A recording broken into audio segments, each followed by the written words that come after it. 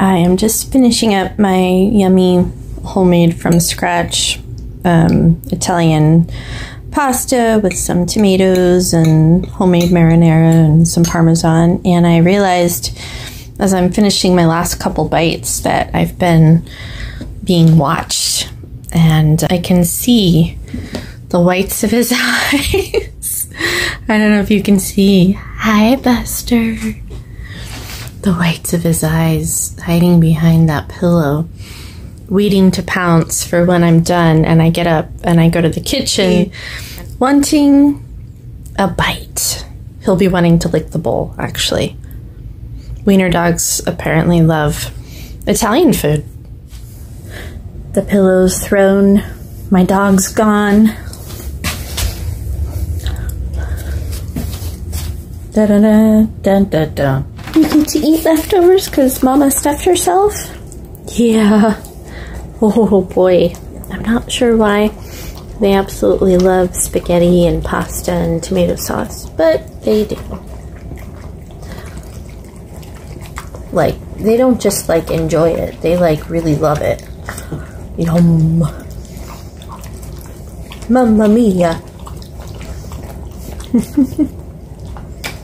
And I mean, I make it from scratch. It's literally really simple. Just, you know, like a can of plain tomato sauce from Costco with nothing added. Just regular tomato sauce and a can of canned tomatoes, and then add some spices and oh, okay.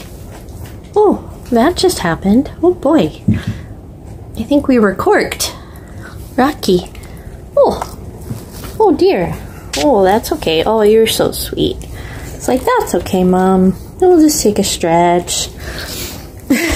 Oh, Buster. Buster wanted it all for himself. Buster.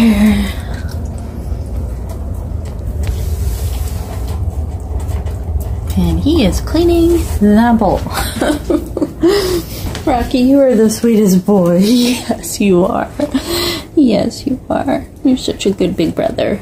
Yeah. Would you like a cookie? Yeah, let's get you a cookie. Here.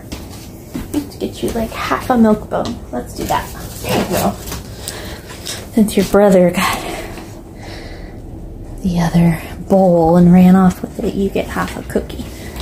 Bye. Oh, okay. You want a cookie too? Oh my goodness. He is the sweet talker, man. Okay. Well, you certainly did my dishes for me.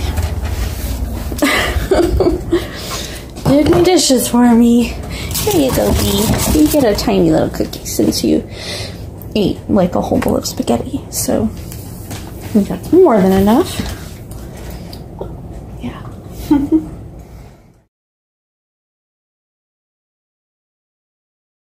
Hi everybody, Erin and Lauren here, and today we are going to invite you into our bedroom so you can see the project we're doing on our bed. Trying to create more storage space, so enjoy. Sheets, our blankets, our winter and summer clothes, and etc. But part of what we've been noticing is all of the air from the air duct is not getting out, so I'm adding some vents to the side of the bed frame, which I planned on doing. And I do have some videos of this being built, but we should really upload those one day. So this is a Murphy bed, and I don't believe it's a Murphy bed. Oh, my bad. A Murphy bed comes down from the wall and kind of tips down. So it's almost the same concept though, right? This is just a bed of storage, but it does have the moving feature. So he built it, and it has a nice headrest too, which he built, which he's going to cover in some sort of material resembling probably soft leather or something classy for us that's comfortable and stuff. It's on the list of things, just like wrapping the sides. But right now I'm just working on adding vents on the sides, so that the air that's under here blowing out onto all the seams, but the sides. So I'm using this big piece. He's gonna drill. The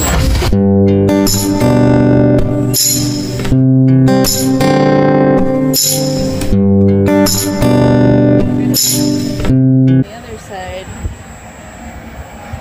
See it come through. Oh, he won't be coming through. Because the thing.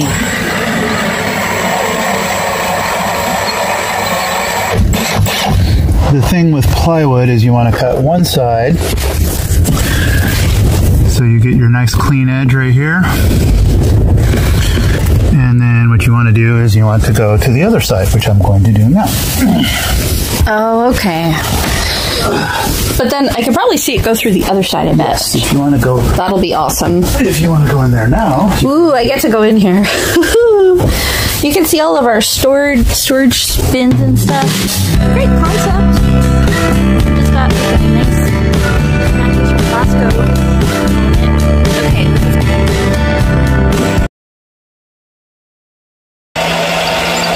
Woohoo! Yeah, baby. Look, there's a hole. Hello.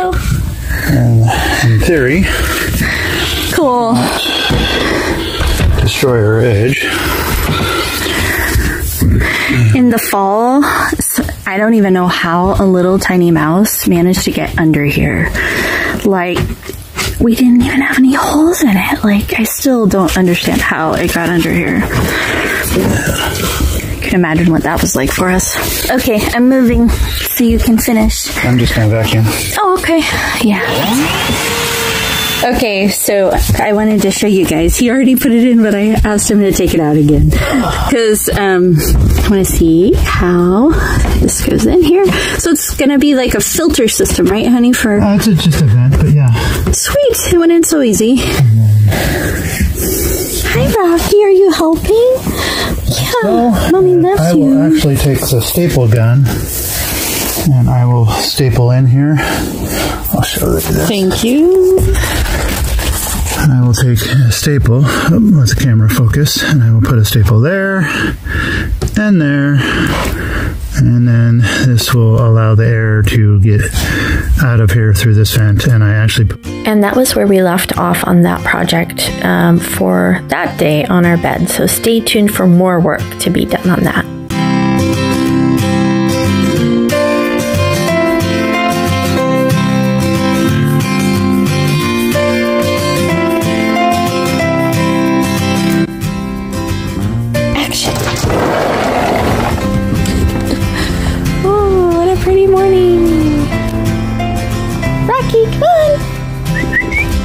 Here's my little couch spud. There you are. Come outside. Yeah. Oh, yeah. Happy early Monday morning. Yeah. Let's go see what's in the garden. Yeah, let's go. Well, I don't know. Feeling like the garden is magical today. Now look. Oh my goodness. Look at this.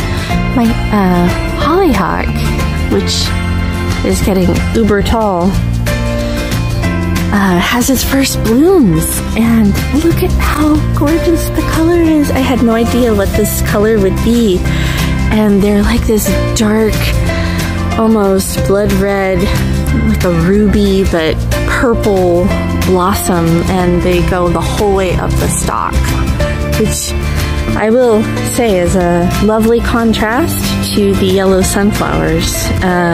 And then I have another couple stalks, 1, 2, 3, 4 total. So I'm curious what all of those colors will be on these hollyhock stalks. So I'll be sure to show you guys. So tune in to see. What do you think? Pink, white?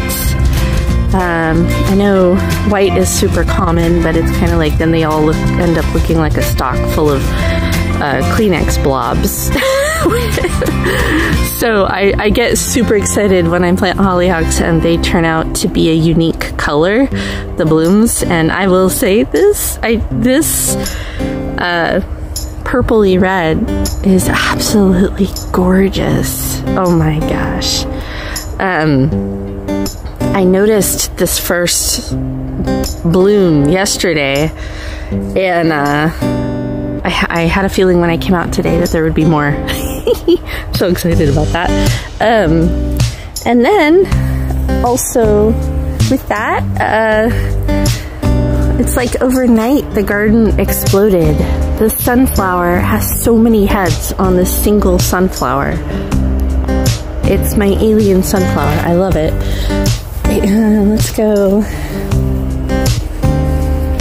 around.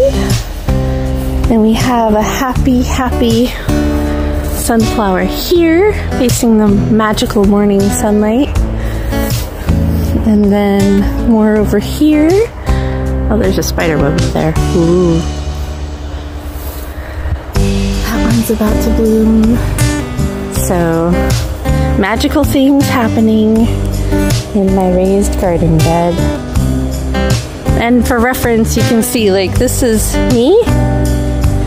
And these flowers are, oh my goodness. So if I'm 5'7", I feel like those are at least 8 feet tall. Pretty cool.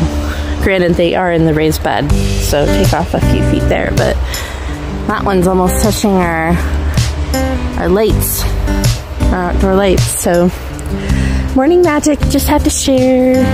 Stay tuned for coming news for curiosities and inquiring minds who want to know what these hollyhock blossom colors will end up being.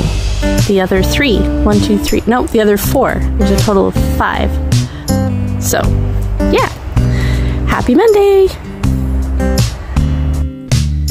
Hello, how is everybody doing out there?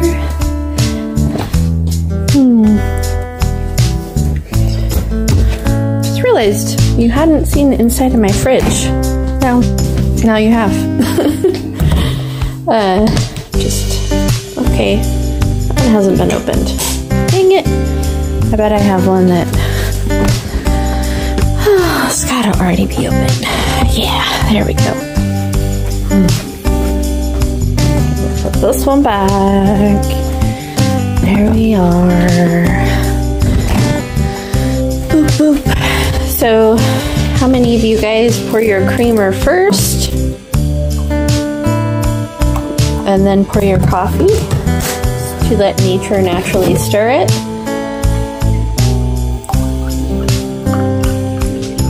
Voila. Okay, now I will be fully ready for the day and for chatting.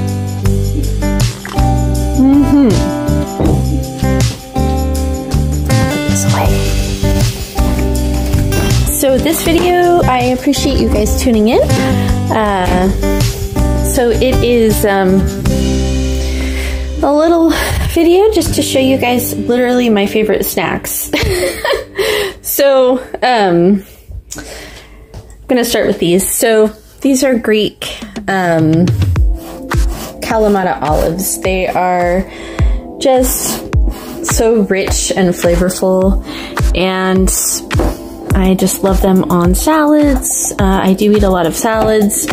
I love them on just, gosh, I put them in spaghetti. Yeah. The next one are cotton candy grapes. We do get these at Costco. Actually, we get pretty much everything you see at Costco. Foreman Grill is old, but it works great.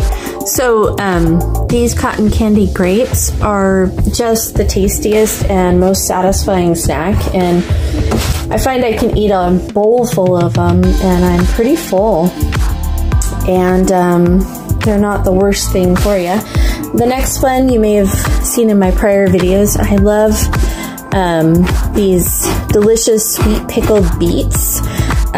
You can find these in a lot of salads at like delis, and I used to literally like go to like Food Pavilion just to get the beet salad there, and then I realized that Costco sells these jars of delicious big chunks of pickled sweet beets, and those make any salad pop, and they're also great as just a a regular snack on their own.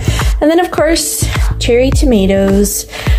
They are like candy for me. They're probably like candy for a lot of people, but they're just like, they'll make any salad better. And I just eat them just right out of the container. My next go-tos are, not the butter dish, a stick of butter. No, I'm kidding. So an orange, a navel orange to be exact. Each navel orange, for those of us who are trying to be healthier and not gain 1 million pounds every holiday season, each navel orange only has 90 calories in it, and this is a lot of good fiber and fruit. It's my go-to. It's really satisfying. Something about peeling the orange and eating each slice one at a time on the couch in the evening satiates me, and it's much better for us than like a bowl of ice cream or cookies or something like that literally will go right to my butt. And then my other go-to, at Costco, they've been started selling Honeycrisp apples in bags. So I used to have to go to like Fred Meyer or Food Pavilion to buy one single Honeycrisp apple and pay like $2.50 or $3 for it, but they're so tasty. But Costco's selling them now, and these are one of my favorites. I love to slice it up, and super satisfying. Once again, low calorie, and then the fiber and the skin is supposed to be really good for us. I am a little bit naughty because I just love peanut butter. So it's like so satisfying for me to slice this bugger up and dip it all in peanut butter, which peanut butter is supposed to be pretty good for our heart. And those that you see before you are literally my favorite snacks. And I'm a little bit of a sugar fiend, so probably the reason literally everything you see before you has sugar in it, except for these heart-healthy Kalamata olives. Yeah, so there's a watermelon here. They're pretty alright too, but it's not one of my favorite snacks. I'll take a watermelon though. Alrighty, well, thank you for watching this nutritious little bitty on what I like. Alright, hoping you guys are trying to make some good choices for yourself as well. I know it's a daily effort, so we can do it. Take care.